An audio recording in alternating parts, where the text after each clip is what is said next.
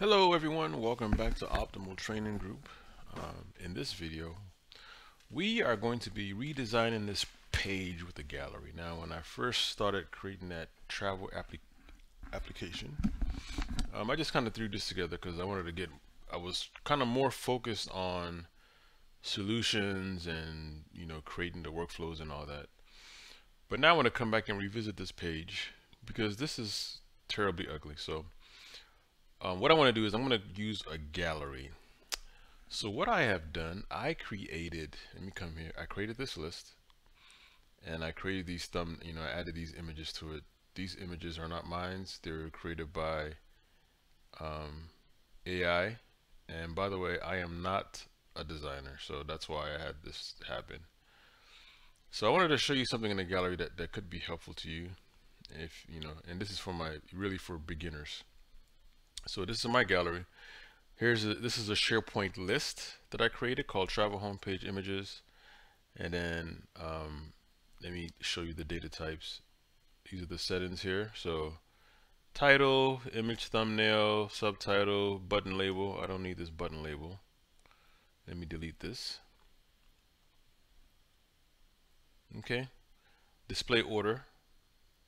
And that's it. And I'll show you the display order if you need to use it. So now in my Power Apps, I connect it to my list, and the way you do that is you come in here, click on Add, go down to Connectors, SharePoint, and then don't forget we are in a solution, so we can't come in here and pick these sites. We have to go to Advanced, pick your travel request, and then pick the list, which was Travel Homepage Images, which I've already done, so I'm going to cancel out. So now what I'm going to do now is let's go ahead and create a new screen. And look at my tree view.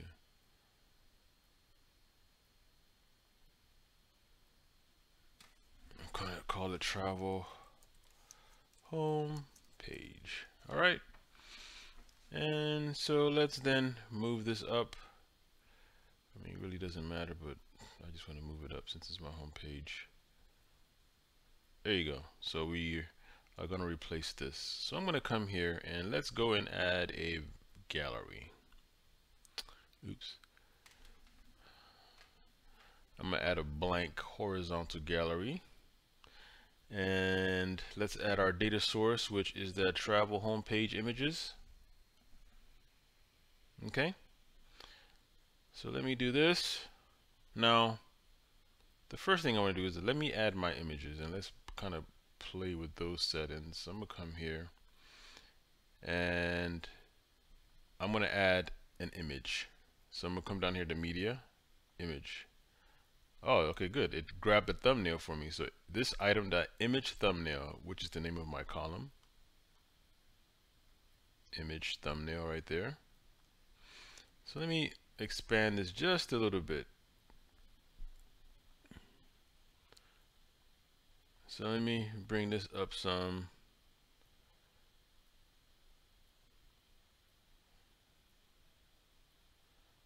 And I can open it up just a little bit.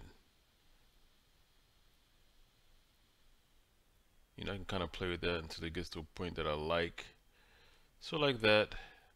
I don't want the scroll bar, so I'm going to select this and I'm going to come down to show scroll bar. I'm going to click off. There you go. I don't need the scroll bar. Now, let's say you had many images, and if you wanted to wrap it, you can wrap it. So I can do something like to wrap it, but and then you can kind of play with it to show the gaps and all that.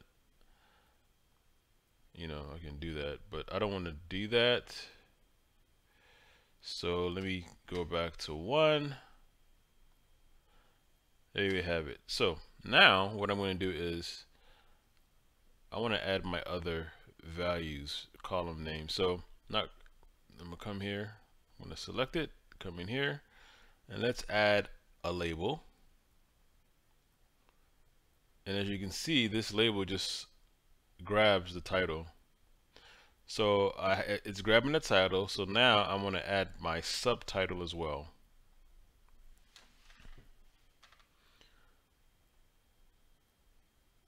I can expand this, the length of that square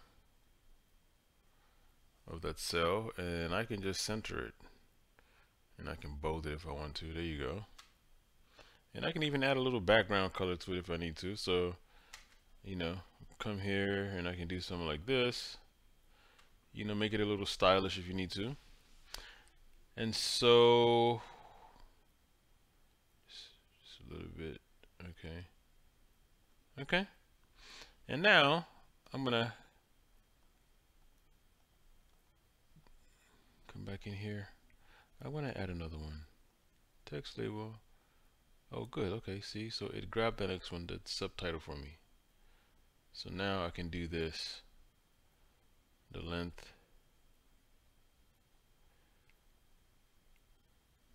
and I can do this, and I can maybe say semi-bold. All right, and I can even add a little color to it as well. So let me come down here. Let's add something snazzy. Yeah, so you can play with that. Then I can do something like change the text to white, and I can increase this a little bit so it can be readable. Okay, so look at that. So now this is looking much better than it was before. And let me come to my tree view, and I can come over here and I can just grab this, just copy this. Now don't forget, I'm not a designer, so if this is looking still ugly to you, I'm not a designer. But I mean, it looks decent to me. I mean, there's too much white space, so you know, there's probably a lot you can do, but I just wanted to show you how this works. So as you can see, I'm grabbing the values from my list and I'm creating this gallery here, and this is going to be my page. So now let's go and add our links. Now you're probably wondering, okay, how am I going to add my links? Because each of these are, you know, I can only select this first one. So here's what we're going to do. So we can select, we can either make this on select or this, we can, or both, which is fine. And then come over here to on select, and let's do an if statement. So based on what it is, we're going to, let me see, we're going to navigate it to the right place. So this is our request form. So this is the new form. This is our approver page in our list. So let's come here. So let's select this, select this. So we're gonna say if, oops, no, I didn't mean to do that.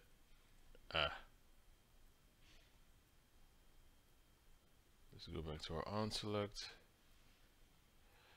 On select, come here, and we're gonna say if this item dot title is equal to new request. Let's navigate to request form, and we can probably even use a switch statement. In fact, you know what, let's go ahead and use a switch statement instead of if statement. The if will get a little bit messy, so let's do this. Switch to a switch. Switch, and we're oops.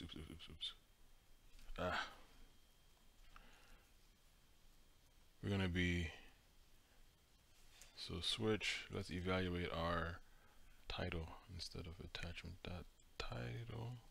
Okay, and then we're gonna say new request, then navigate, where is it, navigate to request form.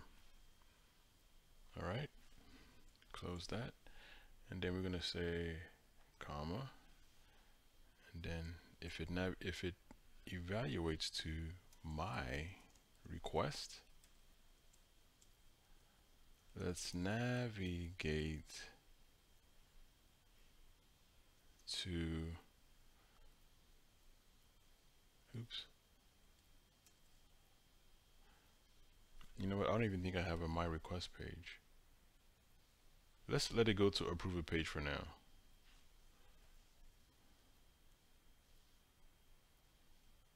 So let's say, what's this travel request list?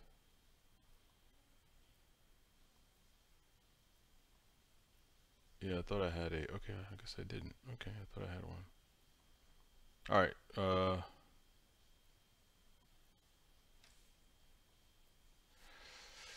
all right, so let's say,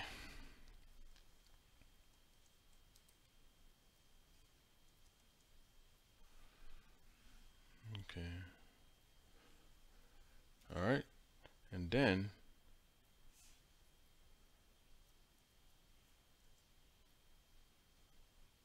all right, and let's say comma, and let's evaluate the next thing, which is if it's admin approvals, really that's going to be navigate.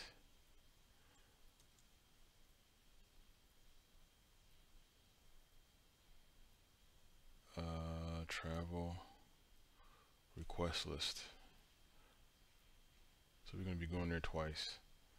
And I'll fix the my approval later, maybe in another video. Okay. And then the last one is my approvals. Navigate. And I don't have one for that either. So let's go to,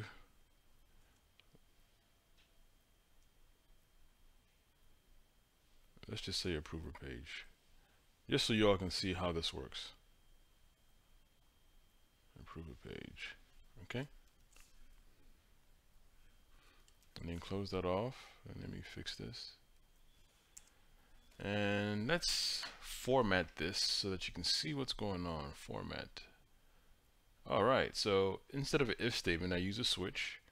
It's going to be checking this item.title, and if this item.title is new request, navigate here. If it's my request, navigate here. If it's admin approvals, navigate here. If it's my approvals, navigate here. So let's go run this. So if I click here, look at that. Let me go back to home. Oops, my home's not working. Let's fix that really quick.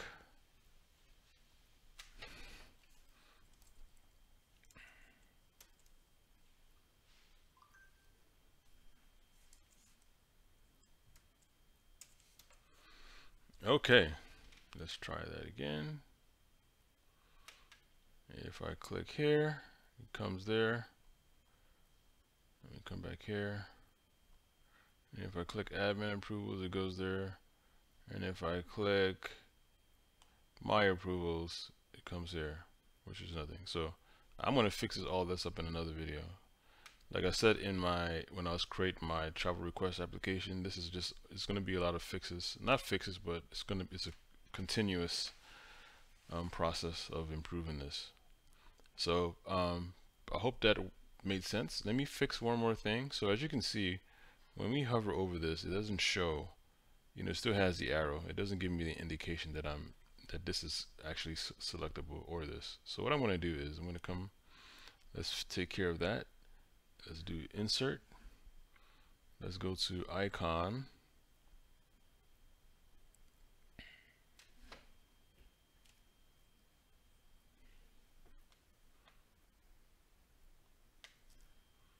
I'm just going to come over here. Let's see. Let's do this message thing here. And do this.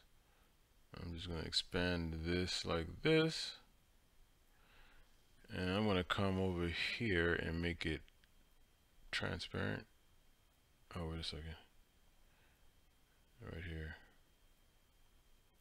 Transparent. And once I do that, I'm going to click on the on select. Let me move this out the way real quick. I'm just going to copy this code here. Copy. Put that back.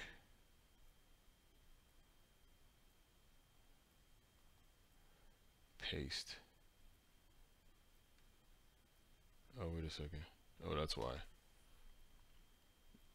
It has to be a part of the gallery, not outside the gallery, because that was outside the gallery, so that's why it wasn't working. So come in here, and I'm going to do that again. Let's come back over here and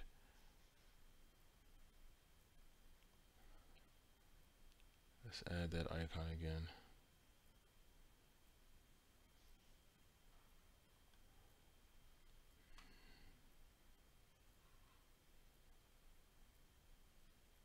And it could really be any of these. Let me do this.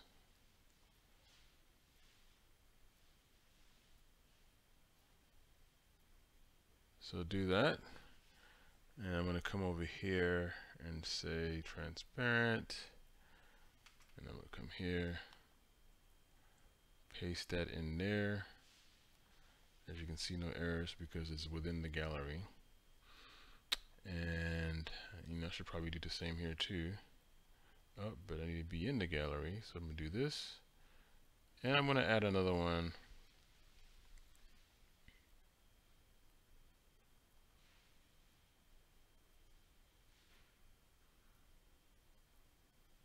Let's add this.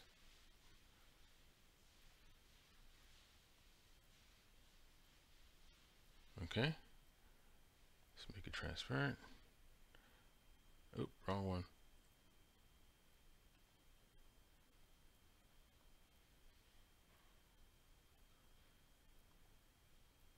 There you go.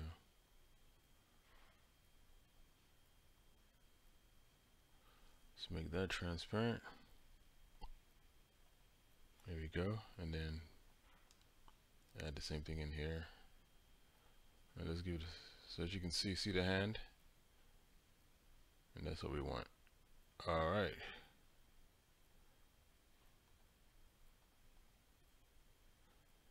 Yep, and it's for the same for all of them. There you go.